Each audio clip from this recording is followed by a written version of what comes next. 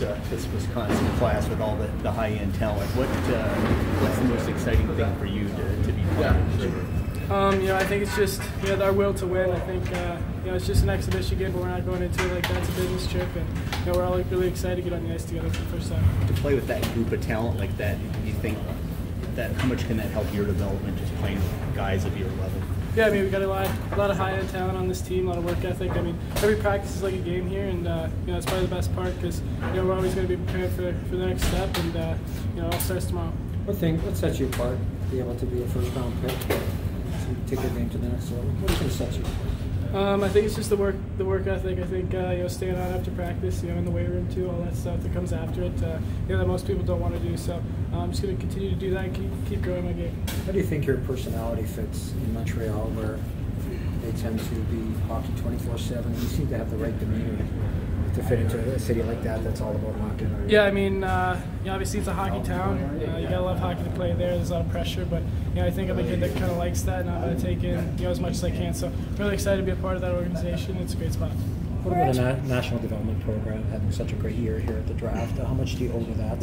I was looking through memories on my phone the other day, and it was kind of the first couple of days of being back there. It was 2 years ago was our first couple of days there, so it went by too fast in my opinion. But I miss it every day. And I can't thank it enough for my development and my growth as a person and player. Why Wisconsin?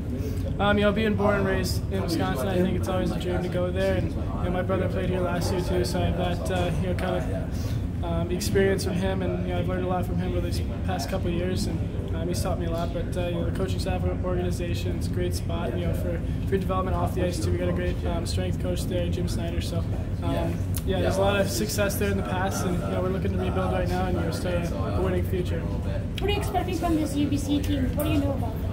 I know they got a lot of WHL guys that they're maybe a little bit older than us, but they're good players and they love to compete. So it's going to be a good test for us to start off on the right foot, and it should be a good couple of games here. What are expectations for the Badgers this season? We know how talented this team is.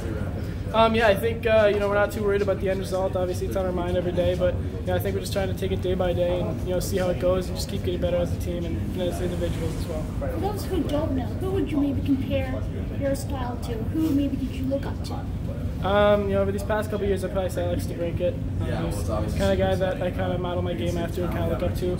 He's having success at the highest level right now, and his ability to play with great minds like Patrick Kane and all the guys on the Blackhawks. So he's a great work ethic, and he loves to compete. So. Blackhawks fan? No, I'm a Canadian fan. Merci. Huh? Merci. Merci, yep. Good memories coming back, flying in here yesterday, and walking around. It's been like Turks and I had a lot of good conversations about on the bus ride and stuff, of where we passed and where we were staying when we were here. So it's a great spot to be. There's a lot of stuff to do, and I hope we get some time to relax and enjoy ourselves today. This isn't a normal thing for a college team to do. There aren't very many that take summer trips. For you guys to do this and have it to be here and get this experience, what do you think this does for you as a group to have these couple of days on the road, close contact? You're going to kind of bond a little bit. Yeah, it's kind of team bonding is one, but I think we're getting a head start on every other team in college hockey. I think we've already been pretty close this summer, and this is just kind of getting more of a head start on the beginning of the year. So it's nice to be around the guys a lot and just experience this cool city and this great experience with the guys.